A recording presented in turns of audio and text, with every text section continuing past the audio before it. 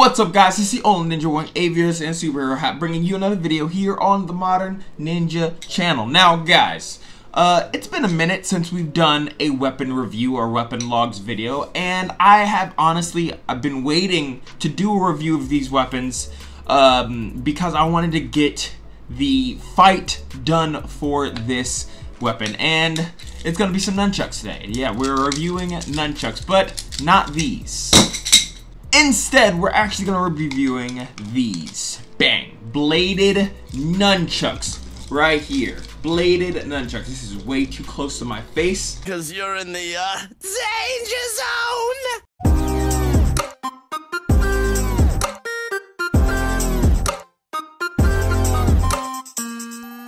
So guys, you all know how I feel about nunchucks. If you've been a fan of this channel for a minute, you know exactly how I feel about nunchucks, and they are devil weapons. They want nothing more than to hit you for using them, and that's still true. But these are honestly kind of dope though, because these have blades at the end. These are going to be 10th degree nunchucks sent to me by 10th degree. Leave links down in the description. They sent me a bunch of different things. They sent me the Thanos staff. They've sent me a bunch of bow staff to review, stuff like that. They are an awesome company, and they have sent to me these bladed nunchucks here. So when you take these and compare them to a set of regular nunchucks, you can see that they are actually the exact same length. They're the exact same length, but because of the blade makes the chuck part, the handle, a bit shorter. So it's just something, if you like using your nunchucks at the tip just like this, which I don't know why you would. I don't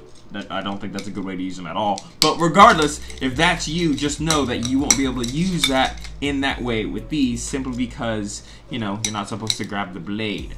However, if you use them like me, which is up by the grip here, you can use them perfectly. Now, due to this being a blade, and it obviously not being a real blade, these are for show, these are for tricking, so obviously making them a real blade would be, you know, bad, because this is for show, not for killing, even though it'd probably work just fine. These are going to be lighter than their regular nunchuck variation. Perfectly balanced, as all things should be. Now, this material is actually very light aluminum, and so when you're practicing and when you're doing stuff, you're not going to be weighted down by this heavy blade at one of the ends. That doesn't happen. It stays light, and it stays relatively smooth with how it spins and how it controls, just like that. Now, this doesn't mean it's not dangerous at all.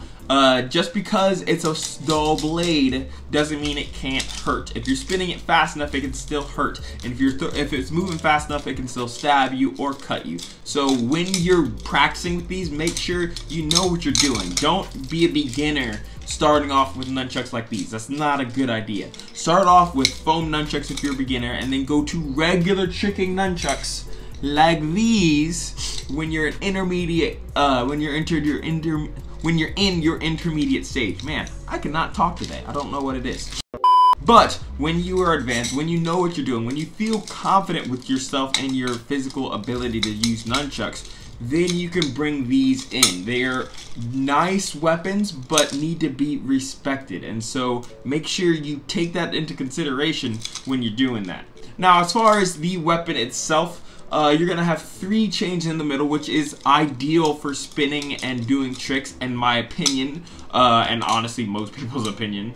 It allows you to have more control and get a nunchuck going faster than what you could if it was a rope or a longer chain. The shorter chain also allows you to do these hand rolls relatively easily without having to catch the chain or the rope in the middle, because no one likes doing that.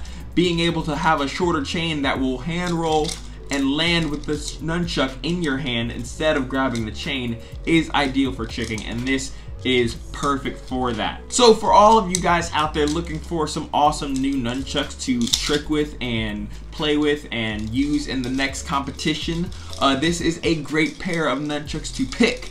But just, you know, be careful, because it can still hurt you. So like always, like with all weapons, treat it carefully, treat it with respect, and be careful when you're learning how to use it. It is a learning curve. I've been doing weapons for literally years. I've even been doing martial I've even been doing nunchucks for years, and I've still, you know, hurt myself and cut myself and scraped myself here and there with normal nunchucks. And I've definitely done it a couple times with these nunchucks when I was practicing and putting together the fight scene that I'm pretty sure has already dropped or will drop, one of the two.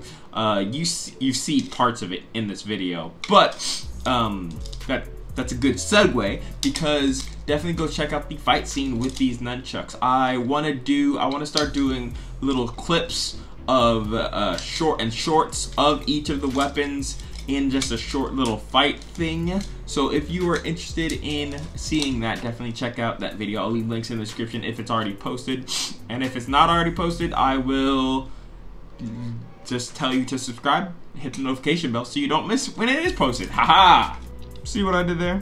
But with all that said, guys, I hope you enjoyed this video. Don't forget to do all the normal YouTube stuff, like, comment, subscribe. If you want to get yourself a pair of these, check out the link below to 10th degree weaponry. These are my new chopsticks. It's, I don't know what's with me, guys. I am losing it today. Today's wild. But with all that said, my name's DJ Moore. This is the Modern Ninja, and I'm out.